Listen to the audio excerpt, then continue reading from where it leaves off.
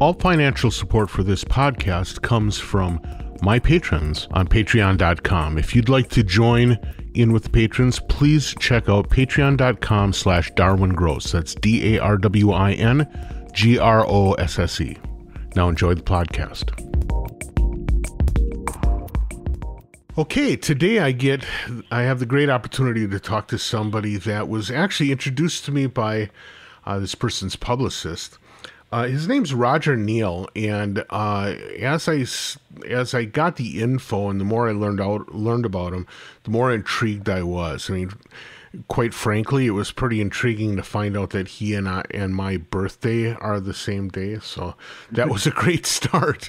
I knew there was going to be some alignment, but as I went through his body of work, I was really pretty blown away. And so I'm very excited to get a chance to talk to Roger Neill. Hey, Roger, how's it going? Hey, great. Good to talk to you. Thank you so much for taking time out of your schedule to have this chat. I really appreciate it. For people who might not be aware of your work, why don't we start off by having you talk a little bit about what you're currently working on and kind of what your body of work represents.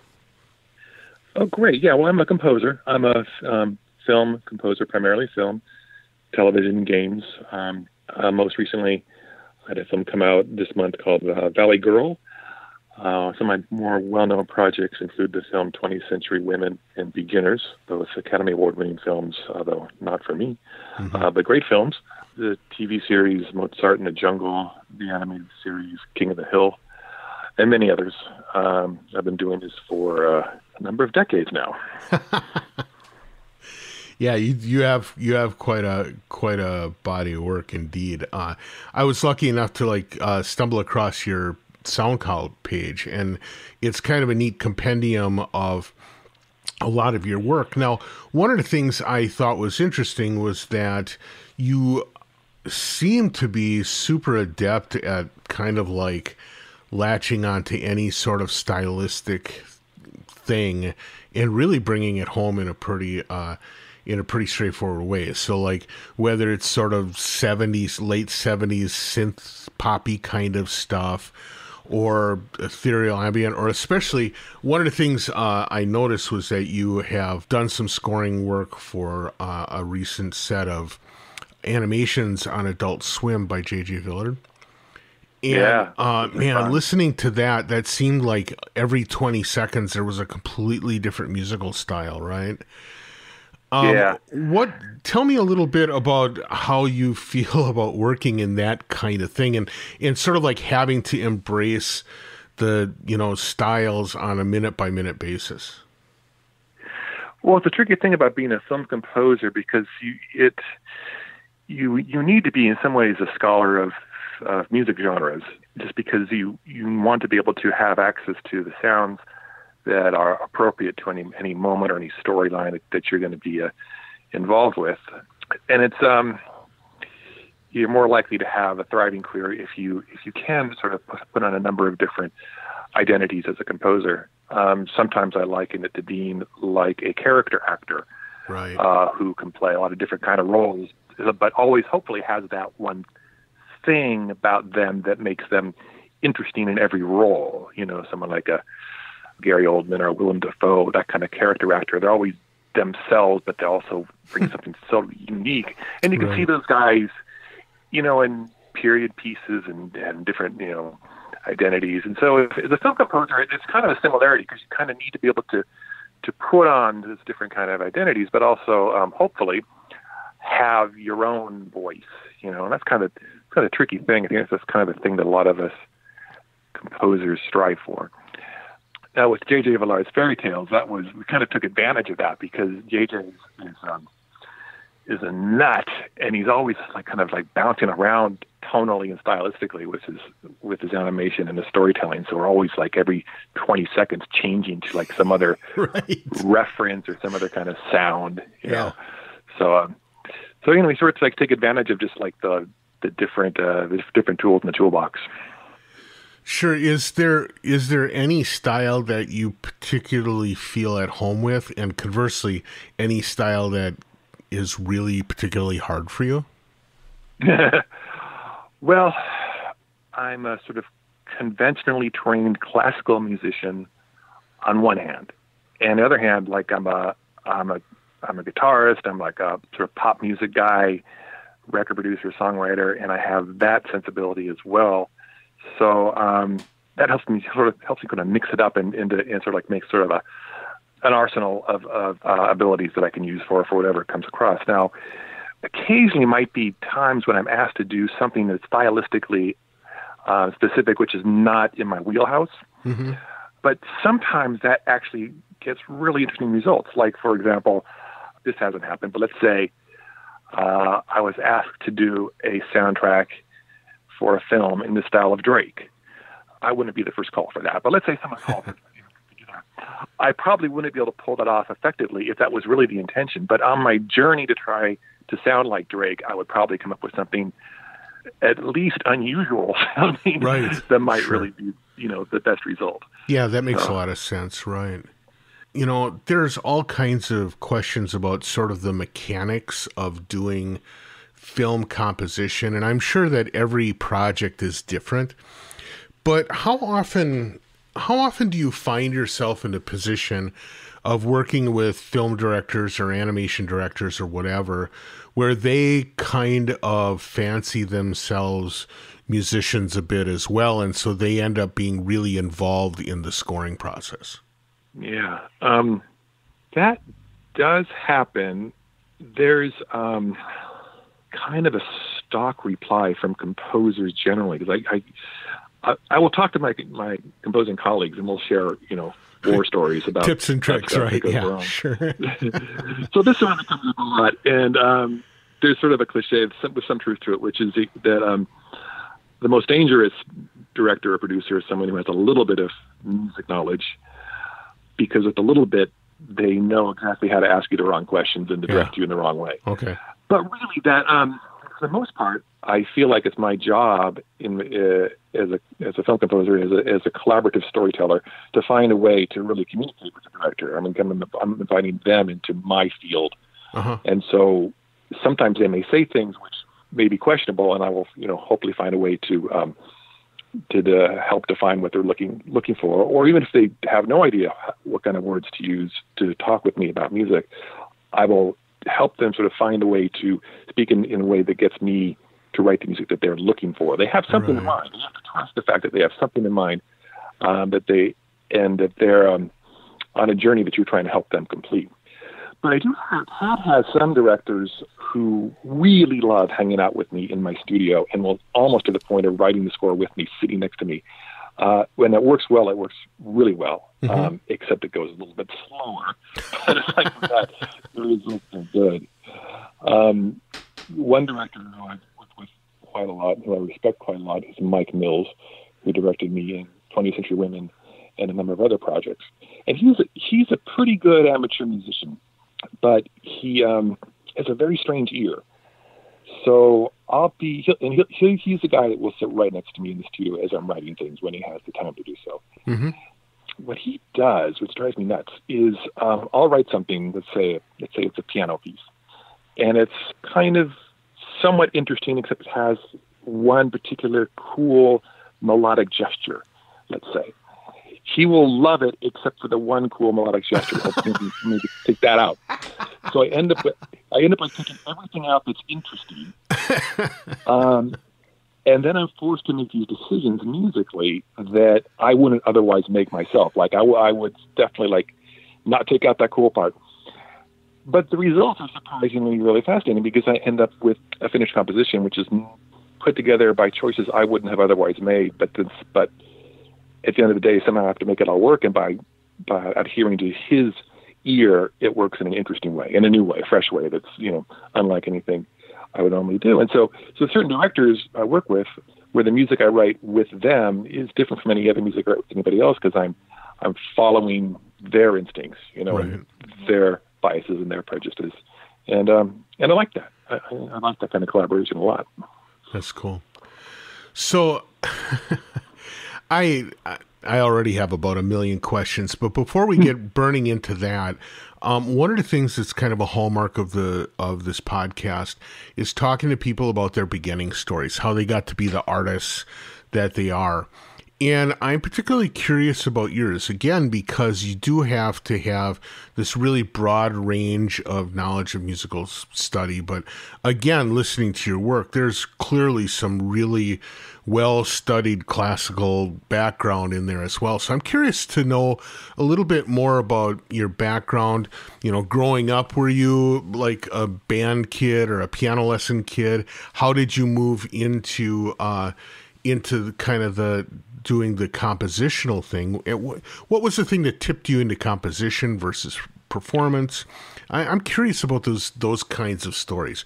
Could you fill me in a little bit on that? Sure. Boy, that's going to go way back. But there is an answer to your question. I've been a musician since I was a kid. I think probably from about really like age 9 or 10, it was clear that I was dedicated to be a musician and that I was going to be a musician, and that was my thing. There never was a plan B. You know, like I think like a lot of us, particularly in that era, I started playing first instruments in school, and I say in that era because I don't think the school music programs exist anymore. They got me into music, sadly. I always loved music a lot. Even as a little kid, I had an older sister with a great record collection. So I was listening to pretty advanced, like, you know, progressive rock and stuff like that when I was 6 or 7 years old. The first instrument I started to play when I was in elementary school was the flute. I got pretty good at it right away, and right away, like within a few months of learning how to play this instrument, I started writing things down because there was supposed to be some notation paper at my house somewhere for some reason, and I just assumed everybody did that.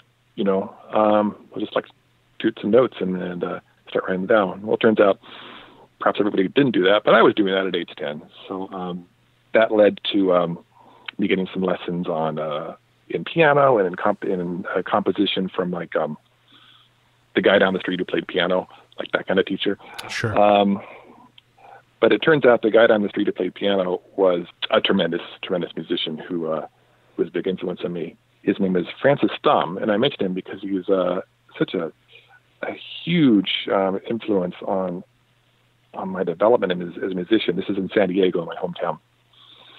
And Francis would teach me Beethoven and Stravinsky, and we'd hang out at his house and listen to records, and we'd listen to anything from like Stockhausen to Zappa to John Lennon and talk about music. It was just a wide, universe-expanding experience to study with that guy for my formative years. Kind of what age range was this? I'm sorry, what age range was 12 to 15 or so. Oh, wow, okay.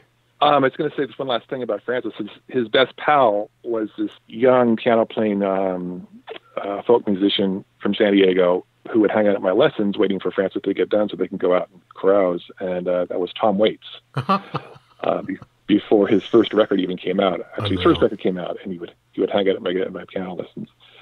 By the way, I just want to finish the story about Francis, is that decades later, when my own nephew, who lives in San Diego, wanted to take lessons, he hooked him up with Francis, and so that storyline continues. So he ended up being an influence on other members of my family. That's so cool.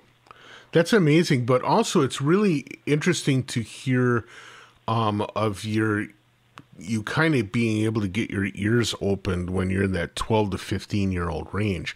I mean, so often people, you know, their first interaction with Stockhausen, for example, doesn't really take place until university. So you kind of got almost a jump on that whole edge of things. Yeah, I did, and I feel very fortunate to have that. But I was listening to everything. You know, I think a lot of musicians and young musicians do that. Hopefully they do. I mean, I was listening to my parents' big band albums and jazz records and classical guitar stuff and just anything that caught my interest. And, you know, that sort of expansive hunger for all types of music, I think is what really ultimately pushed me to being a film composer. Mm-hmm. Because you get the chance, like we started this conversation, you get the chance to bounce around in different genres, different identities. If I was either a conventional recording artist or a classical type composer, I might not have the chance to write, say, something in the style of 1979 synth pop. Right. But because it's like, well, why would I do that? Even though not that why would I do that, but just feel like it just wouldn't come up, I suppose. But the film composing, you get to do that. You get to put on these different guises, and then that's kind of seemed like a great fit for me. Sure. So what was your education then once you went to university? Because it sounds to me like you have you mentioned that you have this kind of very classical music education. What did that look like? Well, yeah, when I was a younger kid, I was playing classical music and I was playing in youth symphonies. But then when I reached adolescence, I realized playing the flute really wasn't going to get me any dates. So I started playing guitar. Isn't that like the reason why most guys join bands to try to get a date, and usually it doesn't work out, but they get into a band anyway. At least that was my case. So, like around age 12 or so, I started playing guitar and got good enough to gig. I was a good rock musician, I was a good classical musician, good enough, not great, but good enough. Eventually I wanted to go to college and study music. And I realized or acknowledged that flute was still my strongest instrument. I was still most proficient on that. So I applied to a number of music schools and got accepted to USC as a flute player. I got there and found out I was one of about 43 flute players in the school, and I was about the 41st best flute player at the school. But what I was really good at was my theory class. So my theory teacher said, "You're in the wrong department. Come join composition." Mm. They made a place for me there, and I studied composition at USC, which worked out great. And I kept on that path. I got my composition degree from them. Then a chance meeting with a professor at Harvard. This is at the Aspen School of Music. I spent a summer there, and I met this Harvard professor who liked my music, and just out of the blue said, "What are you doing next year?" And I'm like, "Oh, nothing. I'm finishing up USC. I have no idea." And he said, "Well, come to Harvard." That was my application process. So I got accepted to Harvard Graduate School. Easiest thing in the world. I mean, it just fell in my lap. I really had no intention of going to school. I just you're a musician with a degree and no real marketable skills. So I thought, well, sure. better than being a typist, right? So I went the whole journey on that, and got a PhD in music composition from Harvard, and that was in some respects the trajectory I was on. I was kind of thinking I'd probably end up being a professor, right? However, I was already writing film scores. I'd done stuff at USC as a student, and one of my pals at USC was a filmmaker, ended up making his first feature film, which I scored while I was living in Cambridge using musicians, and we recorded the score in a dining hall at Harvard. So I was already interested in that. But what really got me into being a composer that works for a living is this. When I was in grad school, I started to realize that I could apply for grants and fellowships and things, and probably get them because, you get this credential, this Harvard credential that is kind of like the way that's kind of, if it's for anything, it's for that. So, right. It works pretty well.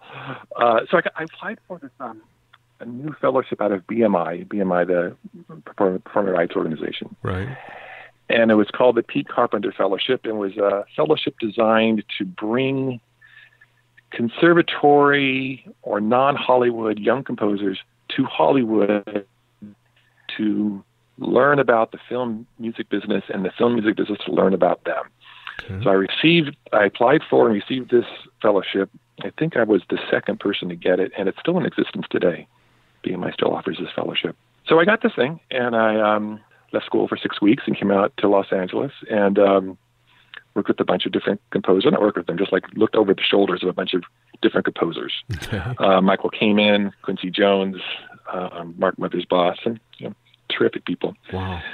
And this sponsor of this fellowship is the TV composer Mike Post. He set it up actually in honor of his late partner, Pete Carpenter. Okay. So through this, I got to know Mike really well, and he liked me and basically said, "So when you're done with Harvard, what are you doing next?" I said, "I don't know.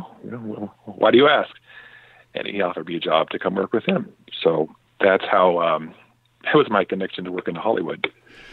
That is so interesting, but it also, it helps me understand a little bit about how that mechanism works. I mean, it's really, every time I talk to somebody who's sort of like makes a career in Hollywood, it always has that kind of feeling to it. Like, I was studying, I was working hard.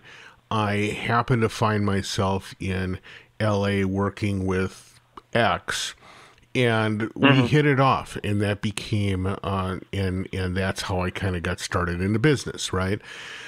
It seems like sort of this kind of personal connection is really one of the hallmarks of what breaks things open for people working in Hollywood. Beyond yourself, is that sort of something that you tend to see in general in the case of film composition? Yeah. I think about this quite a lot because I have younger composers who find me and seek me out, and some of who I become a mentor for. And I do a lot of advising on film career, how to develop a career. And first thing I usually say is, don't follow my example, because mine just it just kind of fell on my lap. I didn't do anything. It's just like, right. I'm a little glib, but not really. One thing I have found to be true for a lot of people, and not just in music, but in all sorts of fields, is the people who end up being important to you, to helping you get your start, helping you do your first important projects, are not. It's not like you break into Hollywood and meet these famous people. The people you end up being important to you are the people you already know, for the most part. Like people that you've grown up with, perhaps, even if you grew up nowhere. And I grew up in San Diego, which, as far as Hollywood is concerned, is nowhere. Right. But a lot of people who I just sort of like came up with and spent my childhood with ended up being super important to opportunities that came my way later. And in some cases became collaborators with me. In some cases, just people who helped me find other people that were important to me. I say this because I think I find this to be true, and I think it's turned out to be valuable to people who I've shared this information with, because it can be really daunting as a young composer trying to figure out how to get a toehold, right? In the business. And again, it's not a matter of like, how can I meet this other person? How can I meet, so-and-so famous director or whatever they're trying to do? That's not where your career is going to start. Your career is going to start with like the guys you already know, people you already know. Hopefully one of them might want to be a filmmaker or something, or maybe your, relative knows somebody who knows somebody who knows somebody who needs music for something. Right. That more often than not is the way that this, I think that people get those important first opportunities. Well, and also this idea of people, you say that you came from San Diego, which is sort of like Hollywood nowhere. But also, you studied at USC. And in fact, it's kind of funny that you were at USC and then booked it all the way over to Massachusetts to eventually get the opportunity to come back to Los Angeles and work, Yes. It's kind of interesting. But in your time in USC, did you build up kind of connections with people that ended up becoming important? Oddly less than you might think. Really? That's wild. I will say the USC School of Music is just outstanding. So that was great. I learned more practical skills there than anywhere, including Harvard in a way. Harvard is a deeper dive into academic studies of music, and I loved it. I loved it for itself. I loved it as just an endeavor in its own. But once I started working as a film composer, I kind of realized, this is a little glib, but I think it's true, kind of realized that I already had all the skills at about age 17 that I needed to do this film composing thing. Everything else was just gravy. So USC ended up not being a place where I met lots of people who ended up being important career connections. I just met lots of great musicians who helped me become better. Right. Yeah. Now, I'm curious, when you moved out to LA and you started working kind of in a mentee role with Mike Post in some way. What are the things that he taught you, or the group of people surrounding him taught you, that proved to be valuable in kind of turning this from a cool opportunity into a career? Because that must, I mean, you obviously, it obviously worked out for you. So you must have gotten some good hints out of that first experience. Well, yeah. And meeting Mike was a great, good fortune for me. And he's a super guy, and we're still friends to this day. When he offered me that job to come work with him, neither he nor I really knew what that job would be. He just thought, maybe this Roger guy has something going on. And when I arrived at his studio and started working the first few weeks, he realized I had a pretty firm background in computers and MIDI and electronic music. And a lot of this was new. This is we're talking about the mid '90s. Okay. So this is fairly new technology, and the fact that I knew this stuff ended up being surprisingly valuable to him. He had no idea. What happened in Mike's shop, it's interesting to me, is he was super busy with 5, 6 different TV series, and he got one of his main producers, his pal Stephen Cannell, had one late night action series that Mike did not want to score. He thought it was crappy. But he took the job and gave it to me and his other assistant, Danny Lux, to score. It was a TV series called Silk Stockings. And so Danny and I are scoring the series. This is really 2 weeks after I arrived in Los Angeles. Wow. I'm scoring the TV series with my name on the screen, me and Danny's name on the screen. It just fell on my lap. It was so simple, which is why I tell people, don't follow my example. Right. It won't happen. Yeah, it won't. Yeah. But to answer your question about Mike, here's the thing that's so valuable is really part of the learning process for film composers. It's not so much about the notes you choose or how to write music. With Mike, it was two things: how to understand storytelling, which is a really intricate craft in itself, and also simply how to run a business as an artist, specifically how to interact with your collaborative clients and foster those relationships and just be part of a team of filmmakers or TV show makers. You're part of this greater idea, and just how to fulfill your role in a way that's really valuable. Those are some of the things I learned from those early years. Well, I would like to know a little bit more of those, because those are both really intriguing things, but they're both kind of different qualities of the creative pursuit, right? So let's start off first of all with the storytelling. What exactly do you mean by storytelling when it comes to film scoring? What exactly are you kind of talking about? Why is the music there? We can start with that. When you kind of think about it, why does film music exist at all? It seems fairly arbitrary. Why is there music going on while we're flying this spaceship through, an asteroid belt? I mean, it works, but it seems like kind of, why is there orchestral music playing?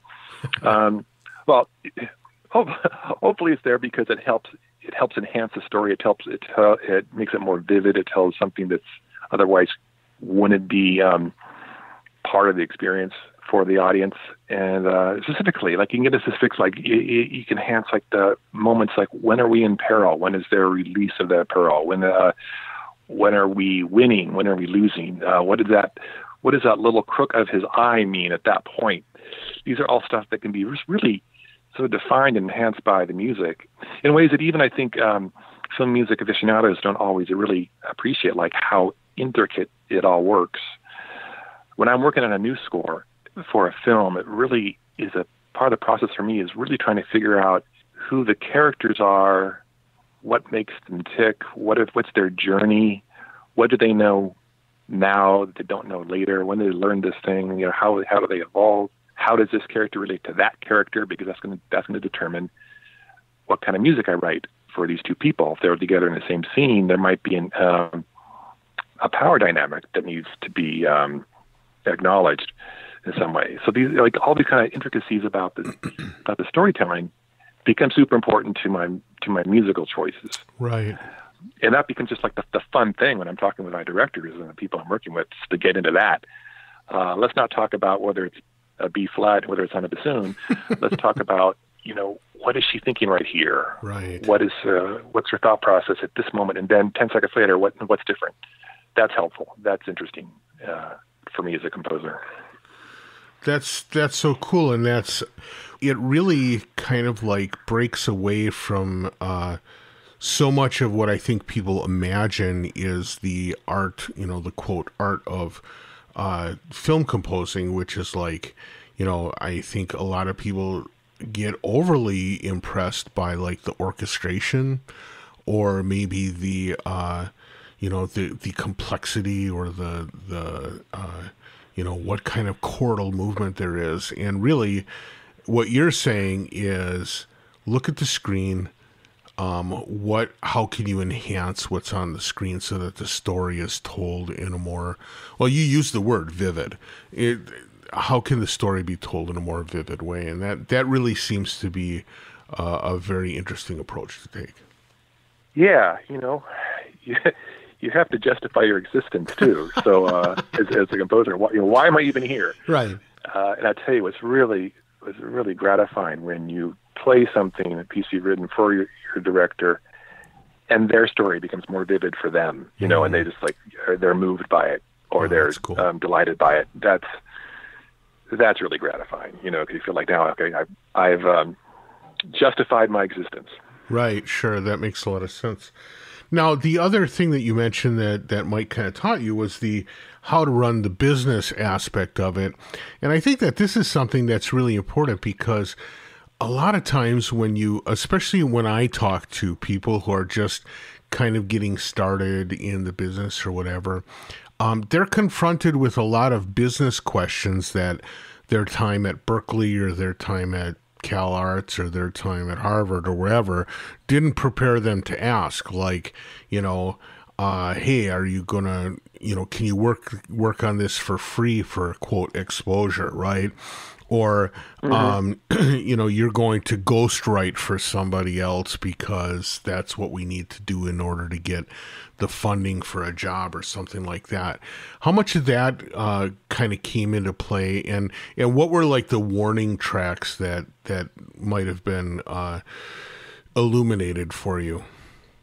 First of all, when we're talking about the business side, I'm not simply talking about how to enhance your money flow, but also just right.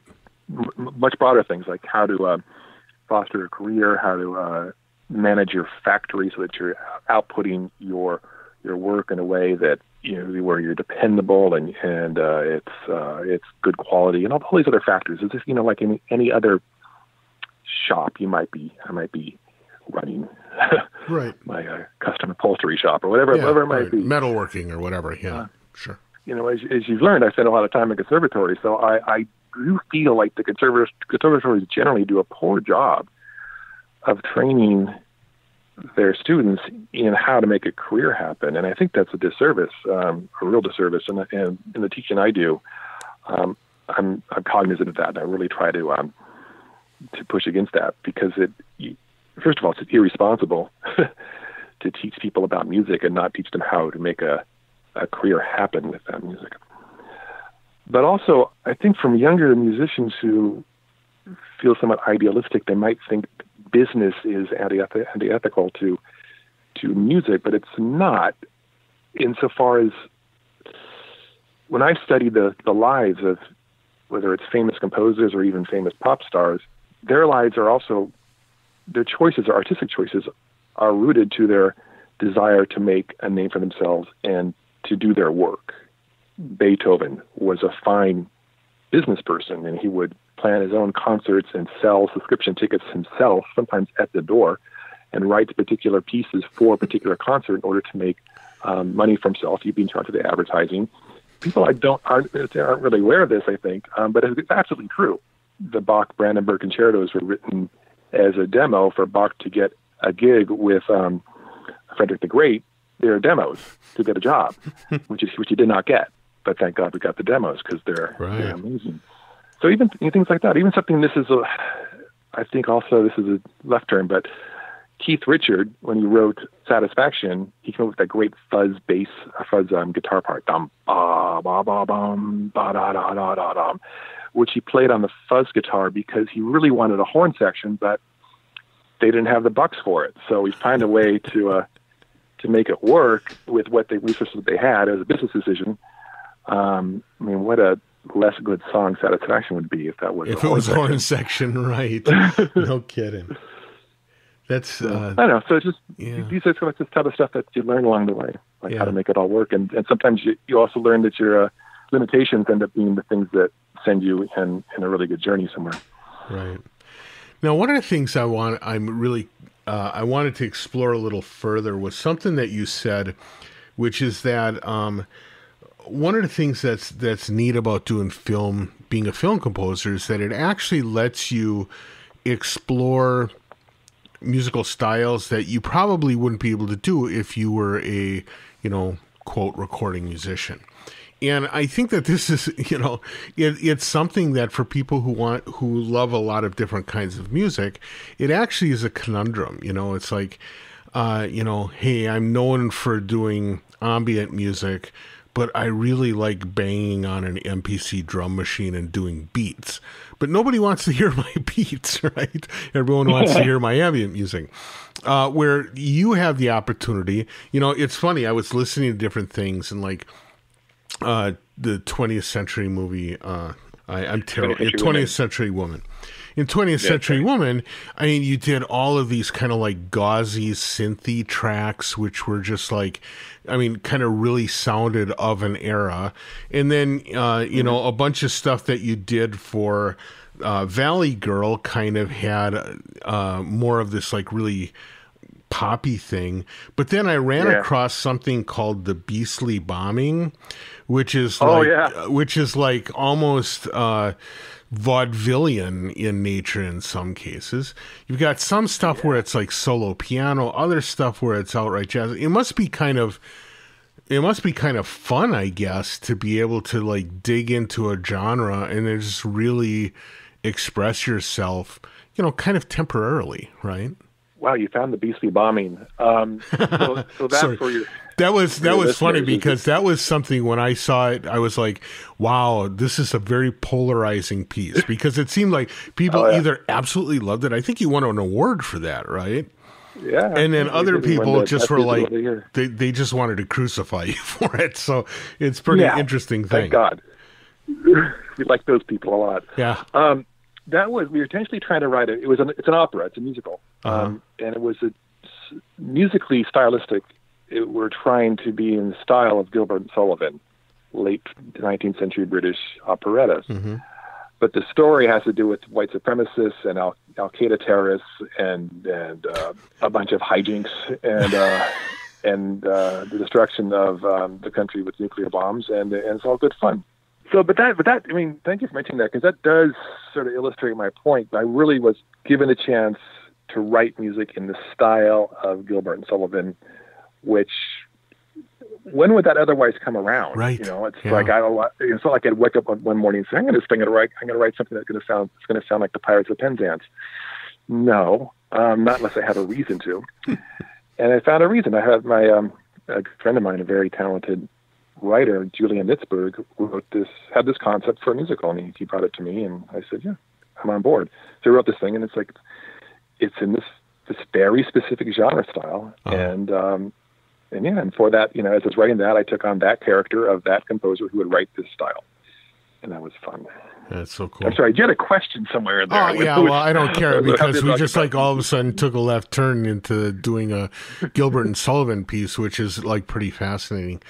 So unfortunately, our time is up already, but before I let you go, I am curious, what is a thing that you haven't gotten a chance to do that you really want to do? I mean, do you want to do a score that is in the style of Drake, or is there something that you're like really dying to do that you haven't done yet? Wow, good question. I'll try to answer this way.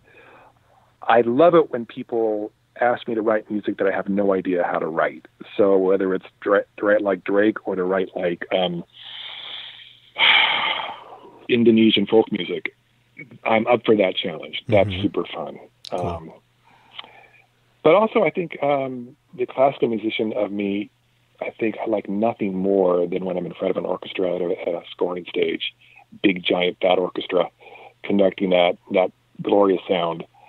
I've done that, but I just like doing that and want to do more of it. And that's really, in some ways, the pinnacle, I think, of when I feel like I'm doing my career to the fullest, and I'm doing these big orchestral scores and big orchestral recording sessions. Right on. What do you have coming up that people can look forward to checking out?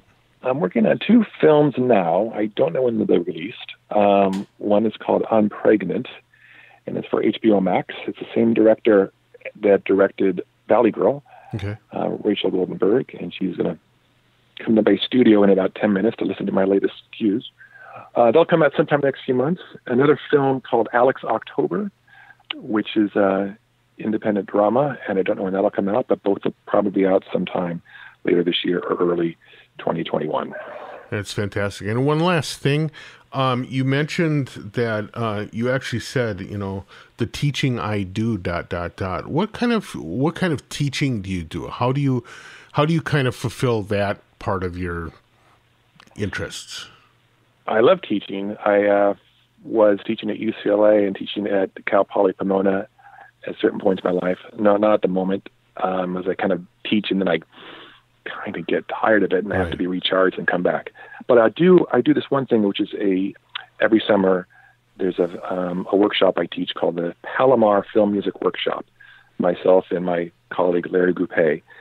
It's a 9-day workshop in San Diego County on film scoring, and that's my regular thing. And I love doing that every year. I usually do it this time of year in June. Unfortunately, we're taking this year off. That's right. Yeah.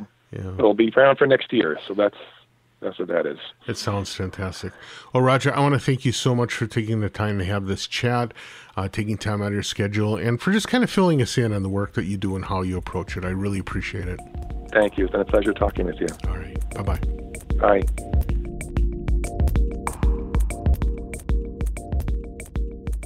Many thanks to Roger for the great discussion. It was really cool to hear about how he approaches his work, and especially this idea of being able to manage so many different musical styles in a pretty adept way. Very interesting stuff.